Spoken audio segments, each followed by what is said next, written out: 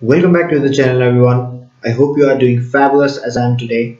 So this video is all about the physiological uses or test of pregnancy, in which we will discuss about a small introduction, uses of pregnancy test other than diagnosing pregnancy, and the types of pregnancy test. Please note down, this video is not a sample pregnancy test video, but this video is for medical students, which will help in their notes and their final reference in exam time. So without any further delay, let's start our intro and start our today's topic, shall we? Hello, namaste, hola, privyet viewers. Welcome to my channel MedgossipHD. I am Subhas.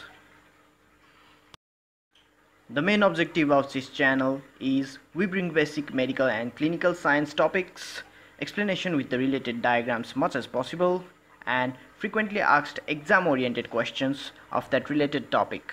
So make sure you hit that red button of subscription and the bell icon so that you could never miss the updates.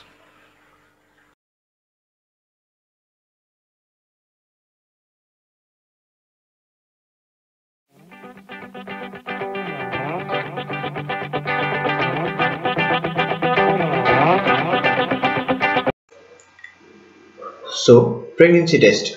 The main hormone in which pregnancy test detects is HCG, which stands for human chorionic gonadotropin. Now, I hope you will feel surprised when I say pregnancy test kit is also used in other things rather than diagnosing pregnancy only. Yes, you heard that right. Some of the important tests done by pregnancy test besides detecting pregnancy only are: Number 1. To diagnose the ectopic pregnancy. Number 2. Monitoring pregnancy following in vitro fertilization and embryo transplant. And number 3, we have determining prognosis of important pathologic conditions such as hydatidiform mole and choriocarcinoma. Now let's talk about the types of pregnancy test. Pregnancy tests are done commonly in two main types. They are: number 1 is immunologic test and number 2 biological test.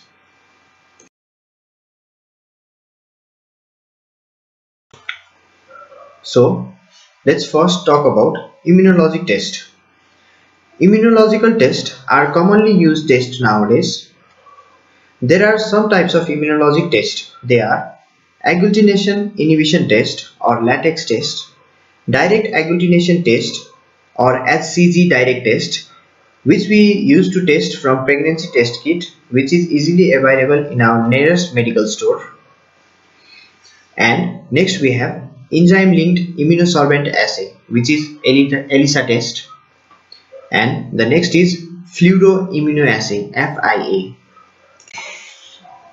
Now let's see the principle of immunological test. In this we will see the mechanism in two conditions, which is: number 1 is condition of result being positive and number 2 condition of result being negative. Number 1, pregnant. So when the urine containing HCG is mixed with HCG antisera, they form the presence of neutralization of antibody, and HCG coated latex particle reacts, which results in no visible agglutination, and the result shows positive. Now let's see the negative results. In negative results, the urine containing no HCG with HCG antisera, then HCG antibody not neutralized with HCG coated latex particle, which results in visible agglutination, and result shows negative.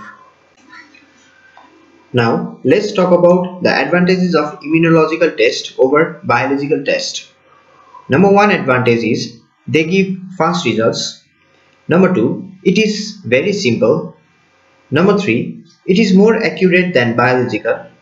And number 4, it is lesser cost comparing to biological test. Now let's discuss another pregnancy test option, which is biological test. Biological tests are obsolete and not performed much nowadays. Some of the examples of biological tests are Eskim-Jondek test, Friedman test, Galli-Manny test, Hogben test, and Cooperman test. So let's see the principle of biological test as how it works. First, when we administer the urine of pregnant woman into a body of subjected animals like toad, rabbit or mice and killing the subject animal to look for evidence of gravida. Thank you for making me a part of your day. Like the video if you did, subscribe to my channel if you aren't already, and I have also posted a video series of female gonadal hormone in which part 1 and part 2 have already been posted and the last part is in process. So click the bell icon to get notified first after I upload part 3 of female gonadal hormone successfully. Till then, signing off, MedgossipHD. Adios.